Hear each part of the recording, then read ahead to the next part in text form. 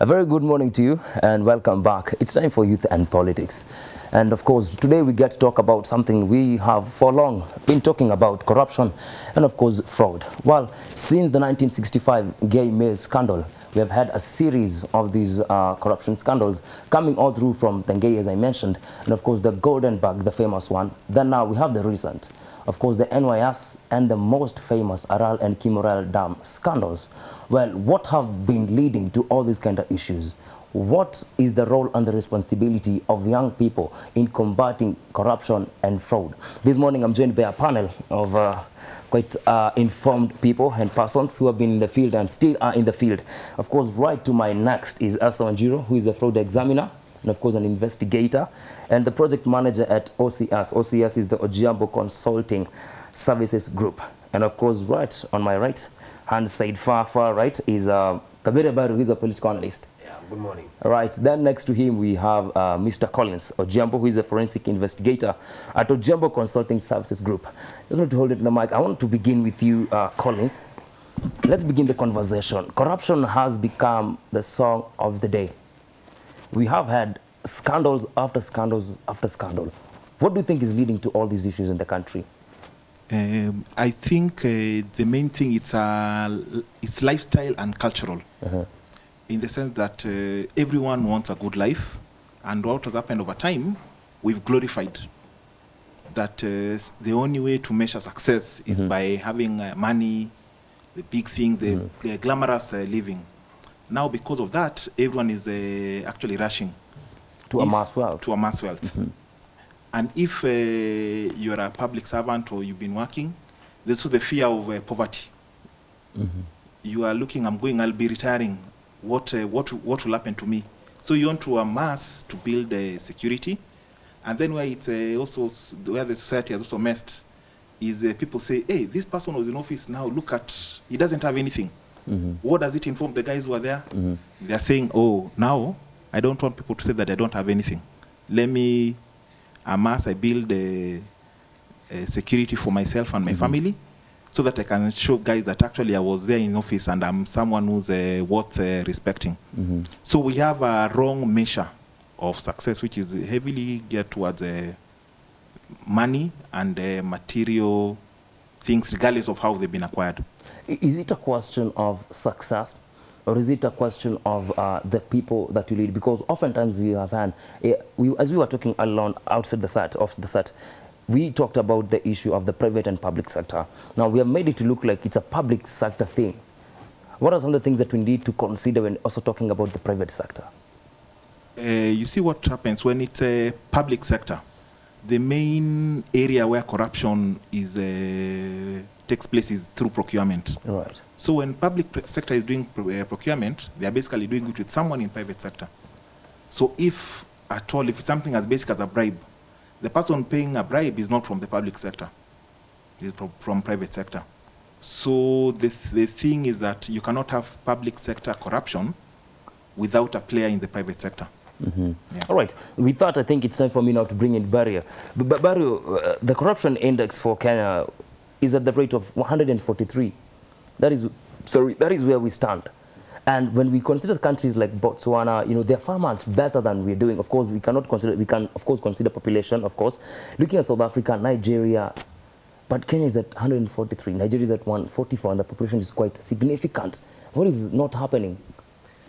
Well, good morning and thank you for having me on the show today. And I can see that in Kenya there is a lot of hard work when it comes now to corruption, not even on fighting. People are working hard to be corrupt. People are working hard to be corrupt. And I think all the systems are favoring corruption in the country, because when you look at even the three arms of the government, from the executive, the legislature, and even the judiciary first, let's look at the executive. What is it that, what roles have they put to implementation such that we have a goodwill from top from the president to the cabinet to fight corruption? We are saying that these are the same people who are employing and recycling people who have corruption cases. And we have seen them even from the ones who are with the scandals previously, that the same people have been brought back to the government. On the legislation side, do we have strong laws which are there to make sure that even those people who are corrupt and even those people with the intention to be corrupt, they are scared enough? I think that the punishment for corruption is not punitive enough to scare anyone. Actually, it has become like it's a reward. Because looking at the governors and the senators, we have people who have a long history of corruption. And these are the same people who have been rewarded either with votes or even with plum those are state elective positions. Exactly. But now, we have now changed the lens that even we as common mwananchi, we have a role to play in terms of fighting the corruption. And that's why we're saying that as we are talking of other people from even the other arms, let's look at even the common mwananchi. What role do we have as the people? This is now we change the narrative and the paradigm. We have a paradigm shift whereby we start with integrity, to start with us, so that the people we entrust with the leadership, these are the people with clear integrity issues and no corruption. All right, Kaberia, talking about the paradigm shift that you need to have. My question is, Kaberia, we have seen the president coming out categorically and saying that we are going to fight corruption to our best. He brought in DPP, Nordin Haji. We have seen so much of radical changes. We have seen arrests, and even the latest, we have seen people being evacuated from their offices. Well, I think, to be honest, and you know, we are all living in this country, and we know, we understand the politics and what plays inside and out of this. There is a very big difference of standing out in public holding a microphone like what I'm doing and saying that we are fighting corruption.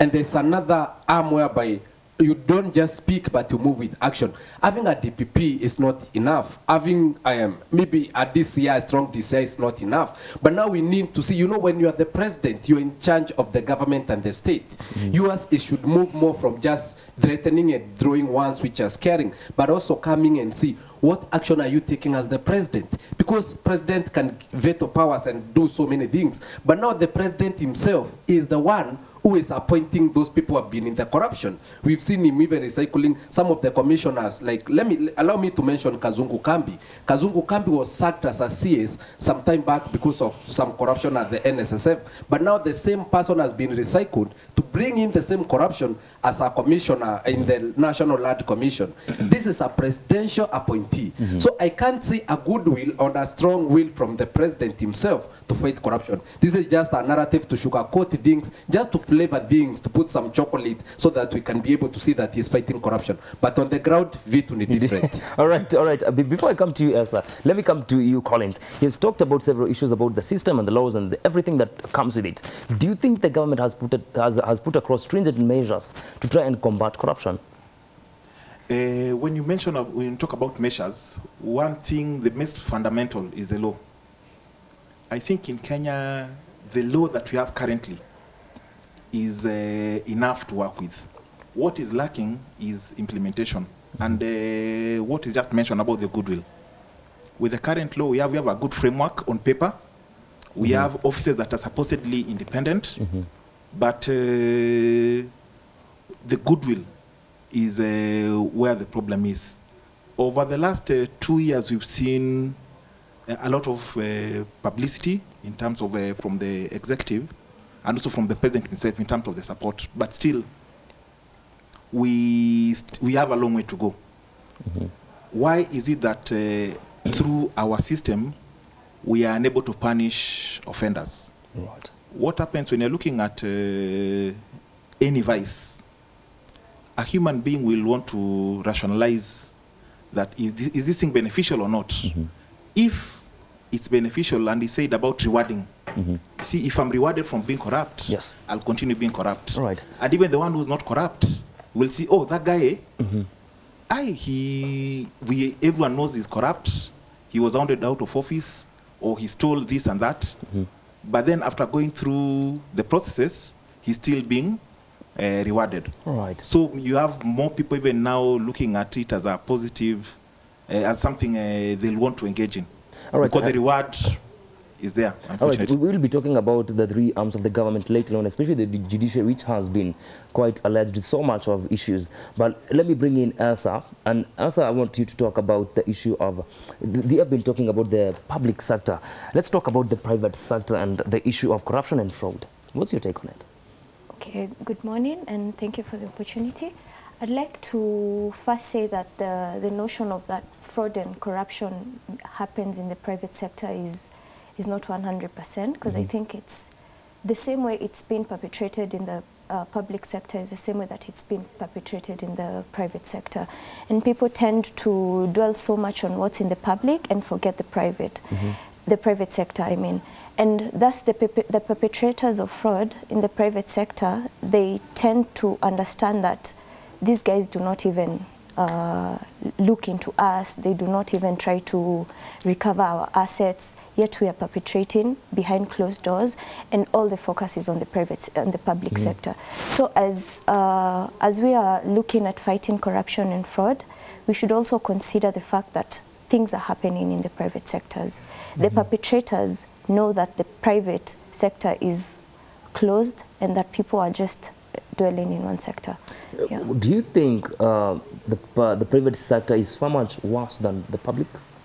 I can say it's far much worse, but it's just behind the public sector. All right, Kabira, let me bring you on board, because I understand also in the private sector. What she is mentioning about the private sector, do you think there's something we need to address?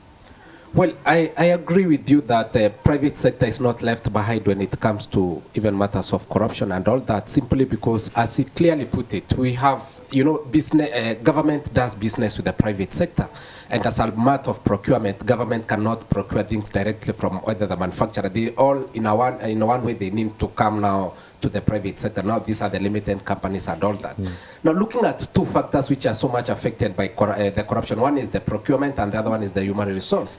Human resource in terms of employment, we've seen a lot of nepotism, tribalism and all that. And it's a pattern which you see, it's recurring in so many private sectors, that some of these people at the top, they are really either having people from their tribes and all that. That's corruption by itself. It's the other side on the procurement. I mean, the private sector, I run a consultancy company, and sometimes when I even try to bid for tenders from the government, there are so many bottlenecks which are put for you so as to make you vulnerable to pay the bribes, which even a simple document as even the pre-qualification and all that always omit that the process has been made so rough and vigorous, such that now something which you should get in hours, it's made to take days. So you'll be vulnerable even when somebody asks you for a bribe. And not everyone who has the ethics and the moral standards to even resist that. So it's something which is there, it's touching the both arms, but it's mostly driven by the public sector. It's the public sector which drives the corruption in the private sector, simply because they have put it as a blackmail for you to be able to penetrate this or this. Then you really need to toe to our rules. So that's something which is there, and it's just in black and white. It's a matter of fact, which as the situation is now. All right, with what you've mentioned, Elsa, do you think it's time that we redefine what corruption and fraud is? Because most of the people, probably even them, some of us who are watching, they think corruption is just a matter of stealing billions of money and then you are walking out. He has mentioned about nepotism. He has talked about even so much. Do you think it's time that we talk about what corruption really is? Yes, I think it's high time that as a nation, as a country, we should start if amending the acts, whatever perception is out there for corruption, we should put clear stance on what corruption and bribery and fraud is as a nation and as a country. Do you think greed is why we are having increased cases of corruption? Yes. It all comes to greed, because for a corrupt person to go into corruption, he or she must have a motive. And greed is one of the motives that drives to corruption and all other fraudulent issues. College, do you think greed should be addressed in as much as you're taking corruption? Actually, yes, but it starts at a very basic level. It starts at home. You see, the things that someone doesn't just become corrupt one day. It's a journey. All right. They begin young. Yes. All right. That's why you see the cultural system, or where religion comes in, and society, things that are supposed to form children as they grow up, they are basically providing the stepping stones or the foundation. Now, what happens is, if the focus is so much of it's mine, we are killing the communal aspect of things. You go, just take it as an example. You go to an estate or where people live. In our traditional setting, people used to live together. Now we live in single dwellings. This is my compound, this is my gate. Now it goes ahead to now what I was talking earlier about the lifestyle and the good things of life. The more you want the good things for yourself, then you you are likely to work hard to try and achieve those things. But then the more, when you achieve, what happens is that I want a bicycle. When I get a bicycle, I feel that this bicycle is not nice, I want a motorbike. And then I want a car. And then I want a bigger car and all that. You see, as human beings, we tend to want good things. Things that just as time is going by. Yes. But now, as you are doing that, you may overdo it. Everybody has greed in themselves, as in wanting things to satisfy themselves as individuals. But then if it gets to a point that you fail to see the bigger picture, that you are living in a society and it's communal, that even, for example, if I have a mansion next to a slum, you get it? Am I living well? Not at all. Because the mansion is actually, it's like a factory, because I need to put a very big wall, and it's more like even a prison. Right. So what happens is, when you don't control your greed, you'll get those things that are satisfying you, but around you, if there is people who lack or there's poverty, it may end up biting. And then what happens where corruption is concerned is that you want to get more, as I said, security and all that, but then you are stealing, for example, from the public. All these things, or the good things that you want from yourself, for yourself and your family, you are living with these other people that you stole them from. You have a 4x4 machine, but the road has a pothole which everyone else is using. You're getting? So the level of greed is a big factor. When you're looking at the dark side of things, where we come when you're looking at investigations and fraud specifically, pressure, any form of pressure, is one of the things that can make someone become fraudulent. And the pressure, there's good pressure. You see, when you want to pay school fees, you need to pay rent. That is positive side of it. Yes. Right. So everyone has some pressure.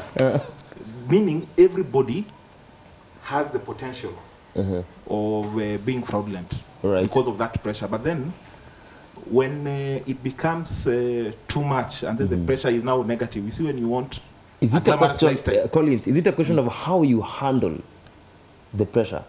Or rather, it's a question of like how to just go and steal and solve the situation and move on with life?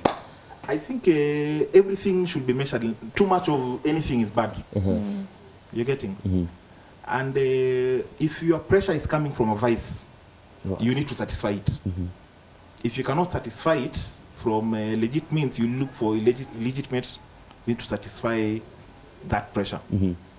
All right, Collins, and I want to go short. Let me come to you, Elsa. He has mentioned about culture and upbringing, and you, of course, mentioned about the same earlier on. My question is, should we really be blaming the government, or should we be blaming the parents who are bringing up these children in the context of failure in terms of how we deal with corruption?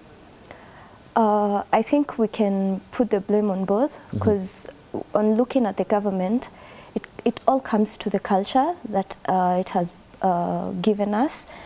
As little kids, our children growing up, what do they find? What do they find other people doing? What do they find people that they look up to doing? It's all about the culture. And if my government is corrupt, maybe my family is not corrupt, I'll grow up in a family that is not corrupt, I agree. But what will happen when I leave my family and go out to the corrupt government? A corrupt government that I have to pay to get a job, I have to pay to get a certificate, I have to pay even to see someone, you know. I might come from a non-corrupted family, but once I enter the market and find the government or the society or even the private sector that is corrupt, then the culture I'll get, you know, bad morals, what they do to the good morals, they corrupt. Yeah. So it's two-way. Right. Yeah. Now that it's two-way, let me come to Kaberia. The EACC was restructured in 2011 from the Kenya Anti-Corruption Commission, and now we have seen several arrests. But as of now, verdicts still remain with the judges. What is not working? Well, I think we've seen a lot of changes in the EACC, and some, it's even through the resignation of the commission, of the chair. Like we had Kinisu, and before Kinisu we had Mumo Matemu, and then that's now at least Wabukala has been, at least has served for some quite a longer time. But now looking at for EACC to really function, there really need to be a lot of goodwill and support from both the judiciary, the legislation, because EACC, their works is just limited for them just from the investigations and even to some extent in the prosecution through the DPP. But now when it comes to vindicating and all that, that's left now to the judiciary. Yes. And now that's why we have seen a huge gap, because we've seen EACC doing some internal investigations. They have done thorough scrutiny of various documents. Going even abroad. Exactly, going even abroad. They present the files to the DPP, and the other side will do a very good work and even ensuring the prosecution is done very fast. Now when it goes to the judiciary now, that's the time we are hearing of some funny fines and some things which really, which really cannot be able to stand on that. Sometimes they claim that the evidence is not substantive enough to support the case, which I don't think is the situation. We've seen that even somebody who is corrupt and with the cases of worth the billions is given a fine of 50,000. So it means that whenever I'm stealing, let me steal with a 50,000 on top, so that that can be able to cater for the fine and the legal fees. So something we are seeing some mediocrity in that, and I think for the EACC to be very functional and strong, let's have a multi-sectoral support all the way from just executive. I know there's a lot, the buck stops with the executive because there's a lot of power in the presidency. President has a lot of powers to control various things. Kabere, what more should the president do? Well, one thing on the president, when you're looking at the powers of the president itself, even the EACC itself, we've seen the way president himself, look at what the goodwill he has given to the DCI. The other day in Safari Park attending the Taxpayers' Day, and the president publicly stating that I have given a lot of support and have a lot of confidence with the DCI and the DPP. And we'll see that these two gentlemen cannot include the urge. They are so close to the president, and there's a lot of support and the goodwill they are getting. Such that if DPP cannot arrest you, you cannot make a phone call to the president to protect you, simply because this person is given like that same powers and privileges which like by the president. But now when it comes now to the EACC and matters of corruption, sometimes you see a lot of protection.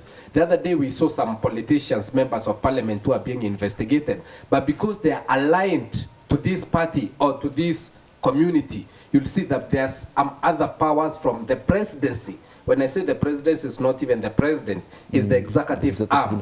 When they are coming trying to interfere with the cases, they're even trying to do some exoneration of the person even before the judiciary takes over. So I think it's presidents should give a very strong goodwill through his powers and even through the systems that he is controlling. What are the systems that you think the president should be focusing deeply on? Well, I think one is the EACC itself. One, looking at even the budget of EACC, and the president has even power to lobby, is the party leader of, let's say, Jubilee, which is has the majority stake in the parliament, and which, again, he will be able to lobby for them even to get more funding and more support. Again, looking at the Director of Public Prosecution, we also need the DC and the National Police Service. But now there are some reforms which goes beyond the budget and the financial issue. They just need a goodwill for, look at the way what Michuki did. Michuki, to bring the sanity in the Matatu sector, it did not even require a budget. It is required a strong voice and firmness for him to state that I've given an ultimatum of 48 hours or 2 weeks. I want to see all the vehicles with safety belts. People complied. Matiang has done the same. When we had the digital migration, some people are protesting, but finally it happened. So that's now the strong will we need from the president. Just from threat to something which is actionable and measurable. Okay, Elsa, do you think that can work for the private sector rather? Yes, it can work. We need that aggressiveness and that boldness? Yes, we need that aggressiveness and boldness, because it's, at the end of the day, it's the tone at the top. All right. Whatever the top says shall be implemented. Okay. And if the tone is strict, the tone is right. implemented. Collins, what's your take on that? Should we really employ that? Yeah, okay. What I'll say is I have a different way of looking at it when you look at EACC. I think most of the investigations, EACC, DCI, they are focused towards criminal prosecution, meaning you want to punish someone. So I've stolen 100 million. You go through a process of punishing me. How does it go? They'll investigate. They'll summon you. They'll finish the process. They go to the DPP, he agrees, he takes you to court, witnesses come and all that. The magistrate or the judge will make a verdict, or will make a ruling. If I have 100 million in my pocket, I have a serious war chest. To number one, manipulate the entire process, or pay people, or come even to media to shape public opinion. But if I don't have that money, I cannot do that. So why am I saying this? I think the EACC investigation should be focused towards recovering the money. Right. Yes. Punishing, yes, it's good. Okay. Because if, for example, you just frozen my assets, all my accounts, as the case is going on, you say I don't have money to play around. Yes. And you see, I start feeling the pain of stealing. Which of course has happened before. We have seen even the Kembu governor, his accounts were frozen. We have seen even him shutting down his company just here, right next to us, which has happened. But now I want us to come now, let's exempt EACC out of the discussion now. Let's talk about the role and the responsibility of young people in combating corruption and fraud. What is their role? What's the place for the young people? Okay, for the young people, I think they're the most unfortunate group in our society right now. They are the majority, but they hold the least stake. Let's start from our government and the political system. How is the government formed? Via election. What is election all about? Representation. Yes. The person who has the most numbers will get to represent. The youth have the numbers, meaning they play a big role in electing whoever is in office, from president to the MCA. Now, during political mobilization, it's actually the youth who are mobilized. Most of the time, the mobilization, that's the beginning of corruption. Voter bribery, paying money to, you see all the things that happen, we call electoral malpractices, but they are the beginning, because if you go through that process, corrupt people, youth are being paid money to fight amongst themselves or to go stone a candidate and do all that. You are having a candidate who is ready, that's their style. When they go into office, that's what they are going to do. And then, secondly, on elections and youth, to do all that and to manage this politics, it requires resources. So what's happening, the money that has been stolen, or illicit money, is used to finance the youth during the electioneering period. So already, if the youth are supposed to, they can say no. They mobilize themselves and choose who they want. They can even have one of their own, so that they are in and have a stake. They have a stake in representation. Because political campaigns are expensive. If I come and splash 50 million, 100 million, 200 million to be elected, why am I doing it? You see, is an entrepreneur. You need to, for any shilling you're putting in a venture, you need to get returns. It has to come back in profit. So the thing is that all this money that flows around election, which mostly goes to the youth, is seed money for someone running into office. And this when this person gets into office, the youth will be happy that they've given money and all that. They'll need to get a return on their investment. How do they get it? Public coffers. All right. So I think for the youth, the level of awareness, first of all, of what happens in politics during the election and how it influences how they are governed on a day-to-day basis is very important. Wow, Collins, talking about awareness, I want to bring you LC and ask this question. We have seen Botswana bringing in measures of how to sensitize young people on how to deal with corruption, and from a tender age, in their junior schools, they're being told about how to deal with corruption. Should we really employ the same here in Kenya, or what should we exactly do? I think we should employ the same here in Kenya. We should start teaching our children from a tender age about corruption, because I can say even for the small kids, they might not know that they are engaging in corruption, but small deeds like, if you give me your pencil, if I use your pencil for this But class, send it to the shop. I'll give you mandazi during break time. You know, they do not know that whatever they are doing is corruption. They just think that they want to, since they want to get something, they need to ask for something in return. So I think education is one of the things that we should focus on, and also awareness in our schools, not only even in seminars or grown-up talks, even kids, and meeting them in schools, having campaigns that cut across primary, kindergarten and secondary school, I think is a good way to go. Are there any other measures that we can take? Yes, there are many measures. Especially for the private sector? Yeah, there are many measures, if I can say, from a fraud perspective as a fraud examiner. I think at the top, will really can do a lot of changes in an organization, even educating employees, because majority of these employees, they are not aware of what fraud is, what corruption is. Yeah, they think that corruption is just bribing a policeman. No, corruption is even, your thoughts can also be corrupted. Right. Yeah, not just the deeds, Right. but even the thoughts can be Okay. can be corrupted. So I think awareness for both employees can, and maybe the public can also be a good way to go in mitigating all that. All right, it's Yeah. quite a topic of concern, and I don't know, Kaberia, what do you think about the issue? Because it's affecting the youth so much, considering that the fact that young people are the biggest portion of Kenya's population, according to the recently released census. What should we address in terms of corruption and the young people? What should we invest so much in the young people to reduce corruption in Kenya? Well, thank you so much. And one of the things which makes me happy is that Y254 is a youth channel, and it's really one of the channels which is really advocating and creating awareness and giving space for young people to be able even to speak like the way we were speaking. This is one tool whereby we are trying to create awareness and getting some platform to iron out our issues. And I wish other media stations are also able to advocate this and borrow this leaf. But now looking at the young people, as you've said, these young people are so vulnerable to so many things. One, because of even the unemployment. And you'll find out that unemployment in Kenya is so high, it's even 67%.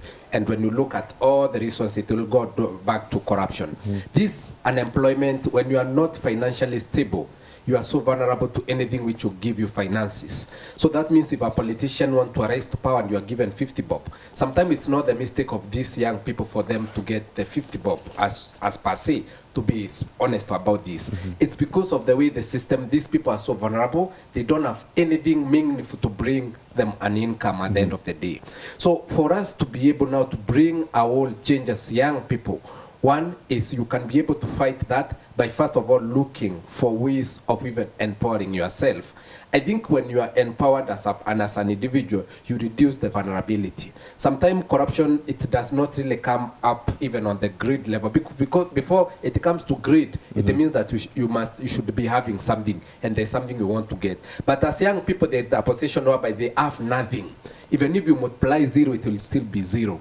And so most of the young people, they're at a position they want to be on step 1. But now when you look at even like the way you're talking about bribing a police officer, already they have a salary, what they want is to have more. But young people, what they have is 0, and they're trying to get something. But now for you to be able not to be vulnerable, for example, like as we are waiting for employment and all that, I'm in the training space at business advisory. I always tell young people, please look for something, just don't despise any form of work. If it's selling mandizi, avocado, whatever thing. Because when you have your 50 shillings and a politician gives you that 50, you'll have a reason to say no. But if you do not have a reason to say no, as much as you may have the values, the integrity, the ethics, you'll be so much vulnerable. And at some point, you'll feel that I've sent so many no's, and the ones who said yes, they are really doing something better than me. So the first thing as a young people, empower yourself in a means that you'll be able to make an income. So after then, the other thing is now to change the lens. You see, it's very unfortunate that we the young people, we say that we are the majority. But when it comes to making decisions, you know, we are the most elite, you know, we have the internet, we understand the law more than anyone. But now when it comes to elections, we have not been able to change that lens to bring the objectivity, because we are voting in people who are giving us now the money, and you know, the ones who has made a name there, you know, the most famous guy. So if we are able to be objective and say, let's say, these are the issues we're talking about. We're young people, we need employment. For us to achieve this, we need somebody who will be able to bring in a bill or one about employment. So we are now talking about the things of issues. So the young people need to change, first of all, our mindset to be able now to look at the issues and not even just things beyond money, the money and the tribe. Yeah. Right. You have mentioned something about you know, corruption being a wholesome thing. It entails, you know, the government and even the young people and everyone else. Do you think as citizens we have played our responsibility in fighting corruption? Well, I can say some citizens. All right, some citizens. But and actually the number is smaller than I may even be able to put it. And you know the reason why is that, you know, we as citizens, there are things we call the models. There are so many, like, even in the media, there must be someone in the media who you look up to. When you say, when I grow up, though I know you've already grown up. But now, there is always that somebody you're looking up for direction and for vision. And unfortunately, and most of these people we look up, these are now our leaders, the politicians. Sometimes we as the community, I heard somebody saying that this, you are good as long as you are stealing for us. You know, there is a community which say now, somebody stood in public and say, you know, I was stealing for you. And people are clapping because I was in government and I stole money, but it's not bad because I was stealing to help you. And now this is what now the citizens have endorsed. As long as you are stealing and helping us, now you are good. That's not corruption. That's now it has come to assist us. So I think the public also, they have not played a big role because the people who've looked at for even direction are the people who have given us the wrong image of what the marking scheme should be. So, but now for us to be able to fight as citizens corruption, one thing I always talk about is ethics. Integrity, and the morals. You know, the moral fabric is so broken. When we stand on that, we'll be strong enough. And we have had some reasonable voices, the activists, the others who have been able to stand and say no to corruption. Some people have been asked for a bribe from a policeman and they have refused to pay the bribe and they are ready to face the consequences. But now, are we ready to face the consequences? So that now should be the big question. For me, I'm ready. I don't know about others. All right, all right. Thanks you very much for that insight. We get apparently to wind up because of the interest of time. We are far much spent. But I want to give each and every one of you about 30 seconds each. And I want to begin with Collins. Being a forensic investigator, you have dealt so much. You have done so much of research, investigations. And what would you rather recommend that we do so as to try and mitigate corruption and fraud? I think something very simple for everyone in society. I don't think we are mad enough or we are annoyed by corruption. We have not reached the maximum of Yeah, we are anger. not annoyed. I was just looking at this. You see now we are interact with us on Twitter. If you go to Twitter, you see people, when people are annoyed with a product or something, there's normally a lot of venting and you can see how people are annoyed in this country. But when it comes to, I think we tolerate corruption, and we are not very annoyed. The moment, as a society, everyone is annoyed, from the elite to the person on the ground, it will mean you are actually making the space smaller, or rather the room for corruption is minimal, because the guys who are corrupt will have nowhere. You see, about the policeman. You see, a policeman will take a bribe today because he took yesterday, and he was paid. When it becomes difficult to get people who are paying, they'll also stop asking.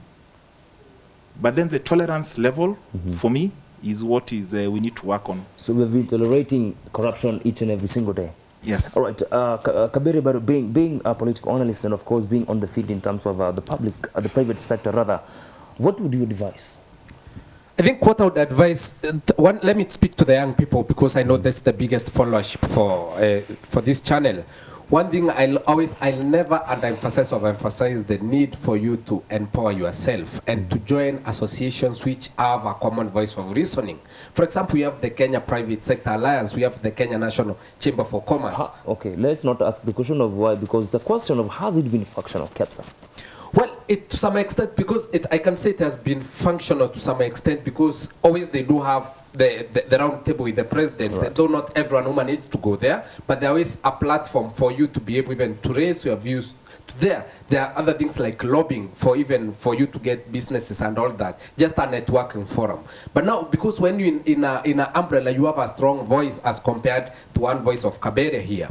So when you are able to unify your voices and bring that, you are able to champion and things which are of common interest. So my advice is, young people, please, as much as we're speaking of about the unemployment, as much as we are talking about waiting for us to get jobs, please, one way of fighting corruption is being empowered as an individual. Start a business, do something, even your talent can be your business. I know it's not a business segment, but it's something which I know it can be able to assist each and every one person. At least when you're economically empowered, you are less vulnerable. All right, from an entrepreneur's mind, from, of course. Yes. All right, many thanks. And now, winding up with you, Elsie, let me ask, you are a forensic, or rather fraud examiner and investigator. You have done this so much for some time now. Should we really employ tough measures and more stringent measures in combating corruption and fraud? I can say yes and no at the same time. Yes, because it might work for others, and no, because as long as I have a drive, whatever measure you put there cannot stop me. Yeah. So I think as a conclusion, what I could say is that we should look at as a youth, from a youth perspective, we should look at other youth activists, for example, like Boniface, whatever he has been saying. He has been very strict on the fight of corruption and bribery, but what are the youth doing? Condemning him, saying if you were elected, you'd be the same. Yeah, so I think we should believe in the people who are trying to fight corruption, and we should take a stand and say no to corruption as individuals, not even as an organization, but it all starts with the individual. Right. Yes. That has been, of course, Kaberia, Elsa, and of course, Collins Ojembo from OCS. And many thanks for making time to join me. It has been such an honor to have you, of course. Well, that's it for now. We wind up and we call it a day for youth and politics. It's always a pleasure to have you from that time and this time now. Val comes up next, you know, and we get to have so much lined up for you. My name is Karanja Alex. We get to do this again next week on Monday. See you tomorrow for Entrepreneurship Tuesday.